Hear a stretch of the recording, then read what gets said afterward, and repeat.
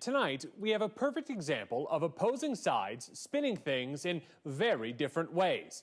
At the center of this is a lawsuit filed by the former fire chief who was fired by the city of Atlanta for writing a book that critics call homophobic.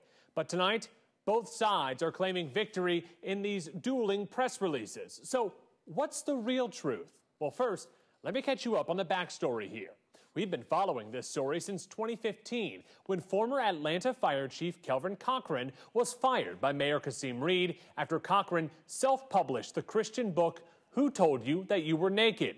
In it, Cochran describes homosexuality as vile, vulgar, inappropriate, and unclean. Cochran immediately declared the firing an attack on religion. The very faith that caused me to get my job ultimately has cost me my job. And his supporters rallied in front of City Hall. They clogged up the city's phone lines and social media feeds. Cochran was a department head, so the city of Atlanta argues he could have been fired at any time with or without cause. And today, a federal judge agreed with the city on that point.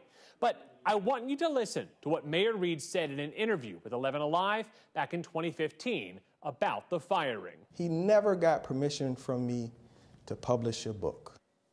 And see, that may be where the city gets into a little bit of trouble, because the federal judge ruled today that the city of Atlanta's rules about getting permission beforehand are unconstitutional. So both sides claim they won. Who's really the big winner in court today? So, Vinny, obviously you're a lawyer. What's your take on this? All right, this one, it was a little murky, a little gray area here, but this was all a motion for summary judgment, which can have the same effect as a trial, with the judge here making a decision about whether or not the firing of the chief was legal.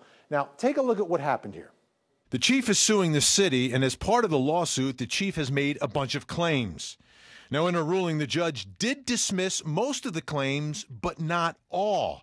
She ruled in favor of the chief, saying there was a First Amendment violation by the city in requiring permission to publish the book.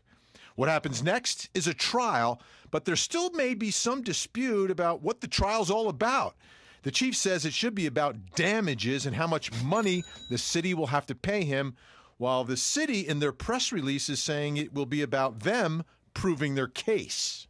Now, we'll get the answer to what the trial will be about when the judge signs the pretrial order in the next 30 days or so, unless, of course, the chief and the city get together and reach a settlement.